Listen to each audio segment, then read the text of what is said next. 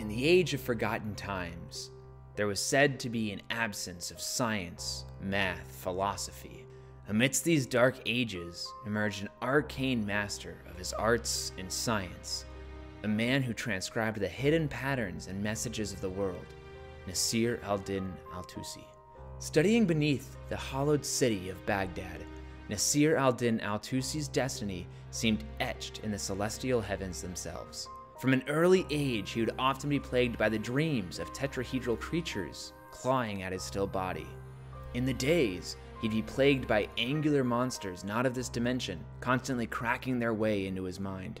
Rather than fearing the non-human entities, the boy began seeing patterns and studying their movements. Before long, he saw their way of life everywhere he went, recognizing that they were not dismantling this world, but stabilizing.